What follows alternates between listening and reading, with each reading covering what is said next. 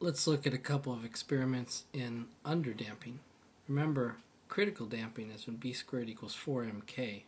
So let's set the mass spring system m and k. We're going to hold those fixed at 1. But b, let's let b be 1 also. So b squared is certainly less than 4mk. So what are we going to see when we do this release right here? Oscillation about the origin. Stop.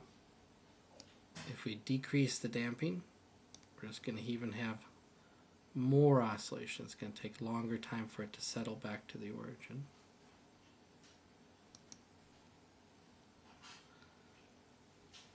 Longer time until the oscillation dips out.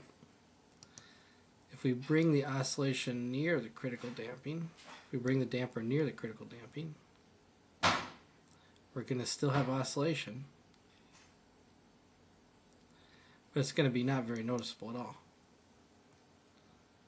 Maybe one dip below, and then it looks like it's settled into equilibrium.